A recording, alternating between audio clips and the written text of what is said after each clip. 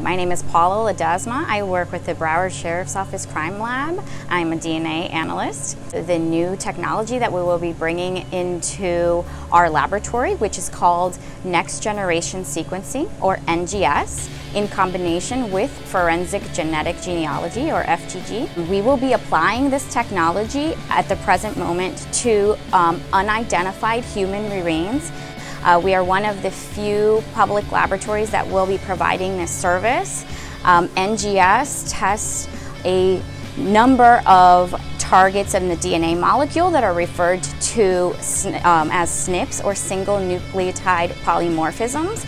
There is a lot of genetic information that's available using this type of technology. We can use the information and put it into databases such as GEDmatch or Family Tree, and build possible familial relationships to the forensic sample, and therefore identify the unidentified human remains.